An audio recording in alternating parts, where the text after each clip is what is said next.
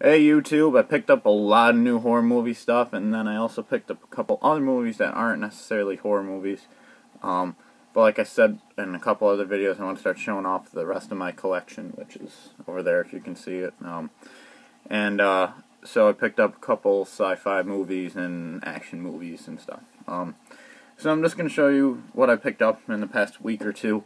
And I know I'm forgetting a couple titles on the shelves, but I just pick up so much that I don't remember what's new anymore and what's old. But I'm going to start off with the Tooth Fairy. No, not the crappy movie with The Rock. This right here, it came with a cool little slipcover. I watched this movie the other day, and I thought it was awesome. Very gory, and I think it's also very underrated because I never heard of it before until I saw it the other day. Picked it up, watched it, I was like, wow. So if you guys haven't seen this, definitely check it out. The Tooth Fairy. And I might have shown you guys this before. I just picked up The Grudge 2. I've never seen the first Grudge, but this also has the slipcover. And I'm too scared to watch these alone, so I won't be watching these alone anytime soon. Next up, I picked up Vampires by John Carpenter. I've never seen this. I never heard of it before until I watched somebody's video on here. I can't remember whose it was. But he started talking about the whole vampire trilogy, and I never heard of it before, and then I saw this, had to have it, so picked that up. And then next up, I know I showed this to you guys before, but I picked up another copy of it, is the remake of Sorority Row, with the slipcover, and I picked it up, it was only like $1.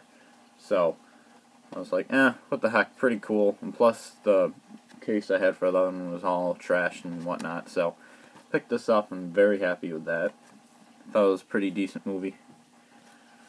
Another movie I picked up is called Killer Instinct. I've never seen this before. I'm not exactly sure if it's a horror movie. It has Dee Wallace Stone from Critters and The Howling, and she was also in E.T. I'm trying to think of what else. But she's in this. If anybody's seen this, do you guys know if this is a horror movie? I think it is. It looks like it. And I mean, all the skeletons and whatnot. How can it not be? Anyways, let me know what you guys think about this movie. Next up is Mortuary. I saw this maybe a year ago. I don't remember much about it. I think it was an okay movie when I saw it. But, and I wasn't planning on buying it, but whenever I go to these shops and I see these movies for like $1, $2, and I get them in these cool little deals, I decided to pick it up. So yeah, there's Mortuary by Tobe Hooper. And next up, I thought this was really cheap, is Near Dark, is a 2-disc collector set. I don't think this is a limited copy run, but you can see it's got all these special features, and I'll quickly show it to you when you open it up. It's got like all this stuff going on, and yeah, open up in there, and then it's got a little booklet in here. I always like buying DVDs when they have booklets. They should go back to doing that, because I know they stopped doing it recently, and I don't know why. That definitely adds to the collector's value, I think, because people always get them lost. Another movie I picked up is called Jack-O-Lantern. I've never heard this movie before.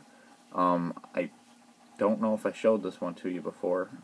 Anyways, just picked this up, and I watched it the other day, and it's really stupid until the end. It's kind of cool at the end, because then you actually see the monster.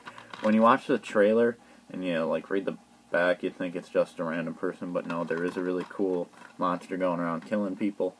I started to doze off sort of towards the middle and end, so I didn't really know why the monster was there or whatever. But, I don't know, check it out if you're interested in it. It's kind of cool. This movie should almost be called Pumpkinhead, because the monster had a pumpkin on his head. Unlike Pumpkinhead, it's just a weird-ass looking whatever. Next, I picked up the remake of Nightmare on Elm Street on DVD. I know I have this on Blu-ray, but I like to add to my collection of DVDs, so I picked this up. It was only $2, and I mean some like brand new shape, so I figured it looked pretty cool on the shelf and picked that up. Next movie I picked up was called Pumpkin Carver. I have it in the spindle over there, but then I saw this and it was really cool, so Said for $1 I'll grab it, so then I can put it on the shelf and get rid of some of the DVDs and spindle and give them to friends or whatever. So I picked that up, and really cool looking case, looks cool on the shelf. If you guys haven't seen this movie, check it out. I really liked it when I saw it. So yeah, check that out. And next up is the Fangoria Fright Fest movie, Pig Hunt. I've only seen this one movie in the series. I think it was called Dark House. I thought it was really cool though, so I'm looking forward to watching this one. And I'd like to get the rest in the series. But there's that. Then next up is the remake of Nosferatu called Shadow of the Vampire. I have not seen the original Nosferatu. I want to. It looks really creepy. And I saw this, so I picked this up. And looks pretty cool. So I'm looking forward to watching that. And now, the next movies I'm about to show you aren't horror movies. I've never seen the first thing I'm about to show you, so people say it's a horror movie, people say it's sci-fi. I watched the trailer, it looked more like a science fiction horror movie, but I don't really classify Alien as a horror movie, so I'm just going to put this over with the science fiction stuff. But it is the Chronicles of Riddick trilogy. I picked this up for about $2. It's got this little thing, and, you know, just comes out and the discs are in there, and that would be my phone going off.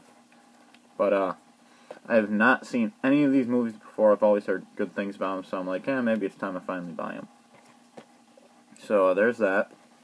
And then I already have these on regular DVD over there on the back and shelf, but I saw these the other day for $2 a piece, so I decided to pick up the extended edition of The Lord of the Rings, The Fellowship of the Ring, and The Two Towers. I'm still looking for Return of the King. The other day, right after I bought these, I saw the box set with all three of them.